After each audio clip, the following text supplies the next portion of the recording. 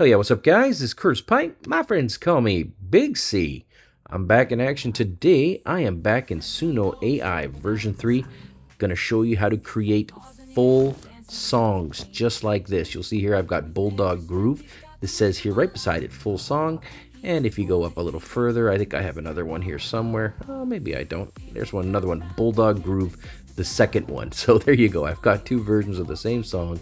Let me show you how to do this. Alright, so of course once you've logged in, your first step is you just want to go over here to the left side, click on Create, and then I'm actually going to turn Custom Mode on, and I'm just going to go ahead and enter in a description. So in this case, I've got an electronic, high-energy, futuristic song about a French bulldog that just sends it.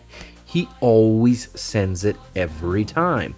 There you go. I have instrumental turned off. This is going to have lyrics, and then I'm going to click on Create. This should use up, I believe, 10 credits, 20 credits, because I'm generating two versions of it. When these are done, I'll come back and I'll show you how to connect them and create the full song. Alright, welcome back. So you'll see here that it's gone ahead and created two new audio and videos, actually. And it's called Send It Frenchy. Now, if I listen to it, let's listen to the top one here.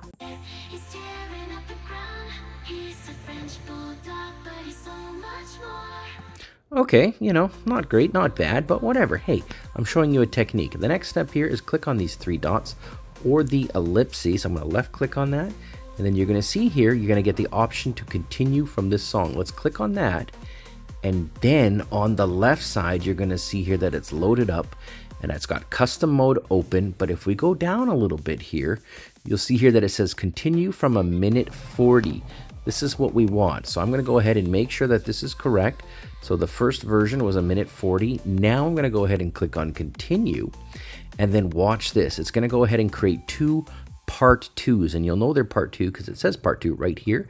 And then after that, when they're done, I'm going to join them for you and we'll call it a day. Alright, so it has generated 2 second parts to the original audio and video.